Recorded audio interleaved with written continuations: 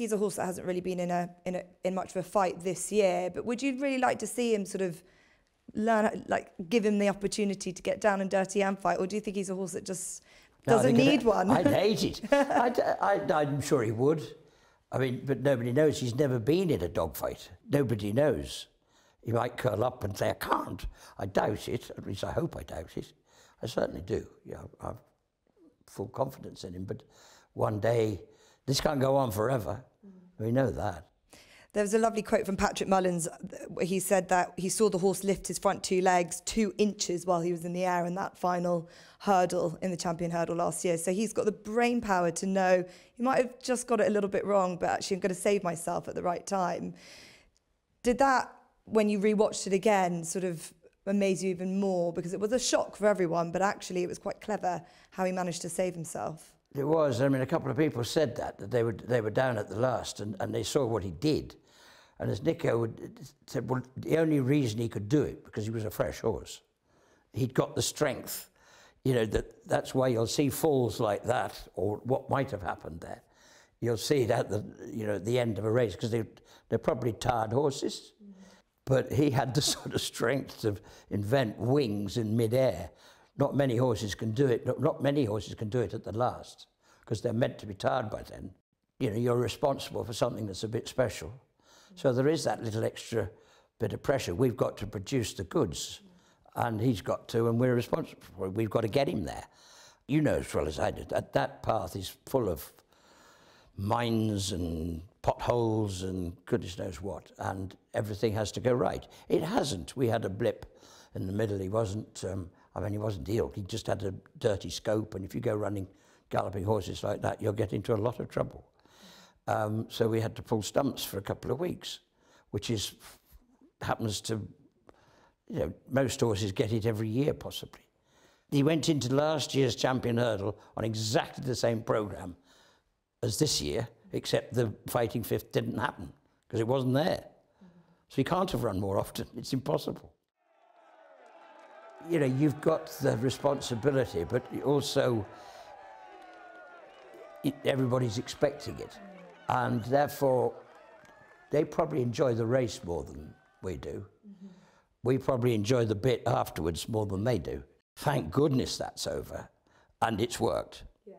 I'm not complaining, because you're very, very lucky boys to have horses like this, and they don't come around very often. State man? Who's state man? Eh? Never heard of him, have we?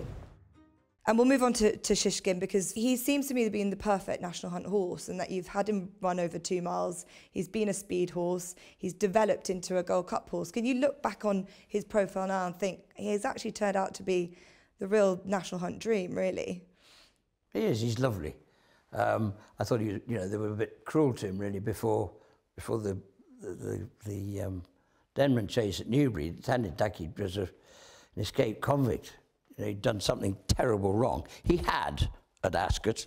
That was his fault, I must admit. But Kempton was not his fault, and I thought it was unfair. I mean, you know, I'm not saying he would have won, but he'd still run a fantastic race, bearing in mind that was his first run of the season.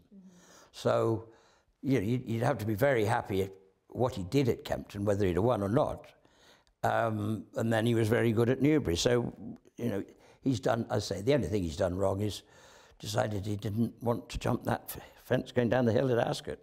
Did he give you the impression at Newbury and Nico as well that he's a horse that is just really enjoying the stamina test that he's been given this year, and that he's improving sure it over helps further? him, yeah. I mean, you know, it's much easier for him to get into a rhythm, and that's, I think, what he's enjoying. And you know, a lot of people ask, will he stay? That's 3 miles. 3 1/4 up the hill. Well, personally, I think he'll love it, but I may well be wrong. You've obviously had Bobsworth, you've had long run. Very, very different horses, or are there similarities there? Very different, yeah. One was very talented, long run. He was a very, very good horse.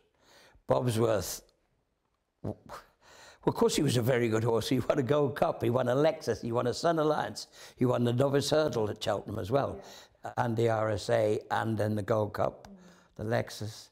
He was the most lovely, lovely person you ever saw. And for what he lacked in talent, he made up for it in heart.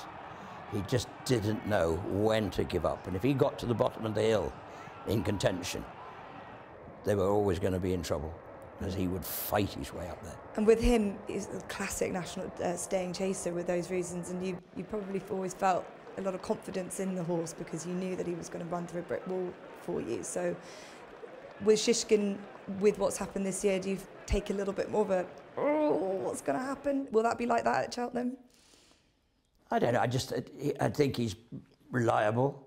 He might race a little lazily at times, but you know, that's why I think going further is probably in his favour. They can't go any faster than what he was doing when he was running over 2 miles. Yeah. So hopefully he'll be in his comfort zone throughout the race. They'll always go a good gallop, that's for sure. Yeah. Not too dissimilar to John Bon, who we'll go on to, who's clearly developed, he's maturing into the horse that you probably always knew was there. Well, he was always a bit of a fidget, and I mean, early in the season when he's fresh, we'd take him for quite a few away days, or even just put him in the horse box and drive him round for an hour, and he'll sweat like nothing on earth. But once you've got that out of his system earlier on, then he gets better and better and better. And you don't have to do, you know, you can treat him like a normal horse on race day. Whereas before you used to, you know, his early races, you want to be very careful with him, and getting him through the preliminaries is not the easiest thing in the world. Whereas this time of the year, he's so much more relaxed. He doesn't, you know, he used to sweat a lot at home, but he doesn't now. He's been the same every year. Once you've got the freshness out of him, he's very good. You had a very creative, enjoyable campaign to watch with him. Have you learnt that what he can do and what he can achieve now, and sort of an open company? Have you felt like he's a better horse this year? I don't know if he's better, but the funny thing is we've always been itching to go 2.5, 2.5. I'm thinking that'll suit him. Yet he keeps proving himself over 2. He's winning the Tingle Creeks and all he has to do. I mean, the only pity was obviously in the rerun of the Clarence House. And that's why I say I'd love that to have happened the week before when it was meant to happen. And I was really looking forward to the clash with El Fabiola. I'd been confident going into Ascot. Then we get the rerun and it all goes wrong. So, yeah, but with him, that week wasn't a help. It just sort of took us all out of our stride a bit, and I had him so ready for Ascot. I was confident, and you know, with him, a week is a long time in his head, and it's exactly the opposite to Constitution. Yeah. But if they start behaving differently, if Constitution woke up one morning, I'd be worried, and yet if John Bon went to sleep, I'd be worried. Yeah. Yeah. And finally, Sir Gino, I just wanted to ask, because I know a couple of years ago when I did this interview with you, you didn't know how to separate John Bon and Constitution Hill going into the Supreme. I know Sir Gino's your big hope. It's a short price for the Triumph, but are you as confident as you would be with him as you were with horses of that nature a couple of years ago? I don't know where I was confident. I think I'd go back and say Altior, when he won the Supreme, was about as confident as you could ever be. And we went through all these press days. And I think it was Min was around at the time, wasn't he? And I watched Min and I thought, well, Min, good luck, mate. You won't beat this. And I think that was the only time I've ever seriously gone in to a race at Cheltenham thinking this will not get beaten. And that's how good Altior was as a young horse. I'm not thinking that about Sir Gino. Okay. I don't think I even ever thought that about Constitution Hill as a Supreme horse. You couldn't but separate you couldn't them. get beaten. Yeah, John Bon was there as well. But I couldn't even say Sir Gino is, there's no such thing as a certainty. I think Altior was that year, but this isn't one either. This is a very talented horse. But we haven't seen it really yet. I mean, we saw it once on Trials Day. I've seen it a few days at home. We knew pretty well going into Trials Day that we thought he was a bit special. Yeah, so hopefully he's giving you the confidence at least to feel that you've got a horse, especially probably after you saw the Dublin Racing Festival, that this horse could be at least deserved at the top of the market. Yeah, there was nothing that was going to take him, it was going to take over his position as favourite, probably from there, but that doesn't mean it isn't there. There are, I bet you Willie's still got one in his drawer. I'll bet you. Watch live racing now on racingtv.com.